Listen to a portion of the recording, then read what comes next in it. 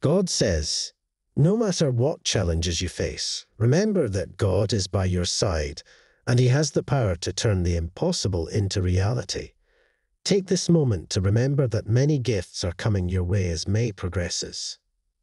And because lawlessness will be increased, the love of many will grow cold, but the one who endures to the end will be saved. I am the true vine, and my Father is the vine dresser. Every branch in me that does not bear fruit, He takes away, and every branch that does bear fruit, He prunes, that it may bear more fruit.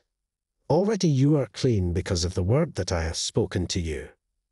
He'll never bring misfortune or guilt into your life. He understands the trials you're going through and wants to help you overcome them. Just call on His name, and He'll answer. Seek His guidance, and He'll provide it willingly. God promises to open the gates of heaven and shower you with abundant blessings. Your endeavors will flourish, and your efforts will be fruitful. Type Amen to confirm your trust in His words. There's no need to fear because God is your safe haven. He'll protect you and your loved ones from harm. Come here, rejoice in this freedom that I won for you. In the past, your failure is here present. Approach it with unwavering faith and fervor, and etch it into the depths of your heart.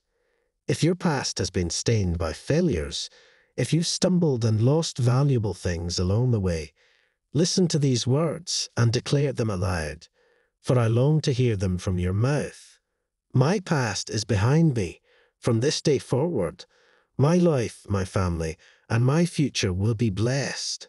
Is not this the fast that I choose? To loose the bonds of wickedness, to undo the straps to let the oppressed go free, and to break every yoke? Is it not to share your bread with the hungry and bring the homeless poor into your house? When you see the naked, to cover him and not to hide yourself from your own flesh. Support our community and donate us through Super Thanks. Then shall your light break forth like the dawn, and your healing shall spring up speedily. Your righteousness shall go before you. The glory of the Lord shall be your rear guard. Then you shall call, and the Lord will answer. You shall cry, and He will say, Here I am.